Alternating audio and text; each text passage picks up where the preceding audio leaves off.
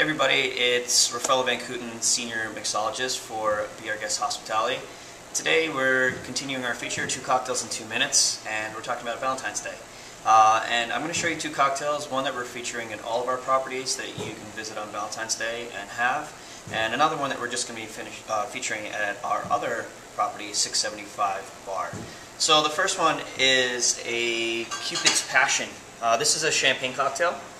What you're going to need for this is Stoli vanilla, or a nice vanilla vodka, rosé Cava, Chambord. This is a Passionfruit Puree. You can either take fresh passion fruit and just juice it, or you can just buy the puree in the store. Pineapple juice, and then simple syrup.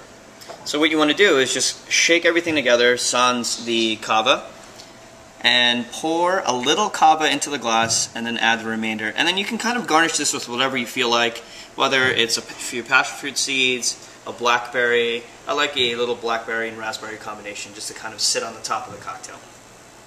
So this is the 675 cocktail.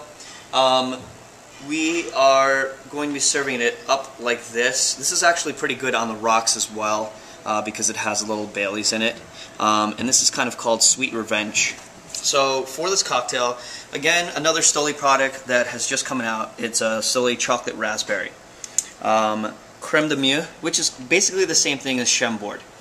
Baileys, pineapple juice again, and then your garnish is just a maraschino cherry. So just combine all of these things together, give it a very vigorous shake, and serve it up or on the rocks if you'd like.